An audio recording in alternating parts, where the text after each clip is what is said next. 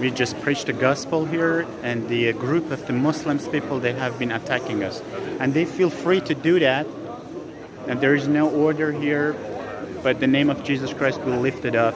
I mean, we have not said anything against any religious. We have just stayed here with that message here. And I just talked to them about Jesus Christ peacefully, with love, with peace. And here's Sweden, when we have a right to, like, to preach peacefully to the people.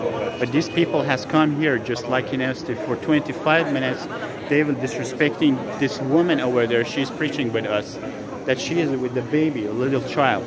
And there is no police. There was no police here, no police.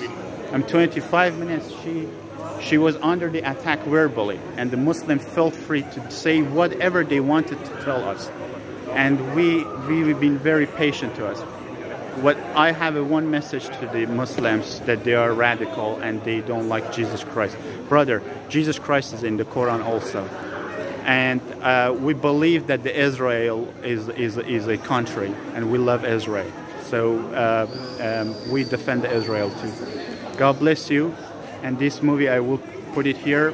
I preach the gospel of Jesus Christ. For the sake of Jesus Christ, they have come under the attack. And these people, they don't understand that what we are doing. So God bless you. Shabbat Shalom.